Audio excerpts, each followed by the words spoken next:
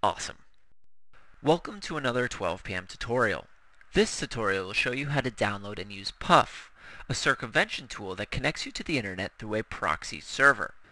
By connecting you to the internet through a proxy server, Puff attempts to give you access to information that may not be available in your area, making it a great tool for those people who are stuck behind firewalls or other forms of internet filtering. Now that you know how Puff works, I'm going to show you how to use the software. First, open up a web browser and go to www.ewrite.net. At this point, I would normally tell you to take a look around the website, but there isn't much here, so let's just keep going. There are two versions of Puff to download, the commercial version and the free version. We're going to download the free version, so go ahead and click the link for the free version and save it to your computer. Once the file finishes downloading, you can close your browser and then go find the file. Opening the Puff file requires that your operating system can open archived files. If yours doesn't automatically open this file, go to www.7zip.com and download 7zip, which will be able to open the file for you. Once you have extracted the files, double-click on this file here in order to start the installation process. Click Next. Choose where you want to install the program and then click Next. Click Next again.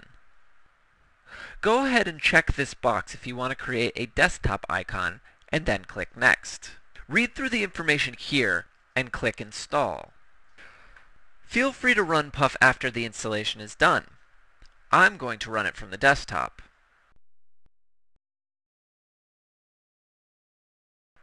Double-click the Puff icon in order to start the program. Most of these buttons should be pretty self-explanatory, so take a look over here at the black screens. These black screens mean that we aren't connected to the internet through Puff. Go ahead and click Connect.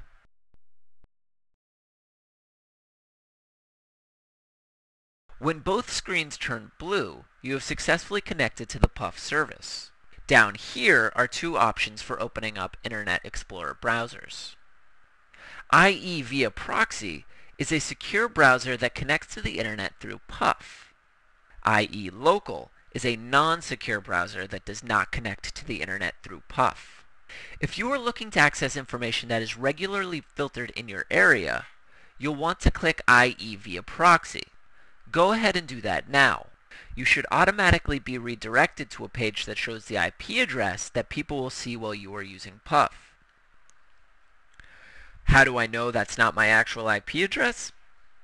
I'll open up a web browser that isn't using the Puff service, like so, and go to www.checkip.org.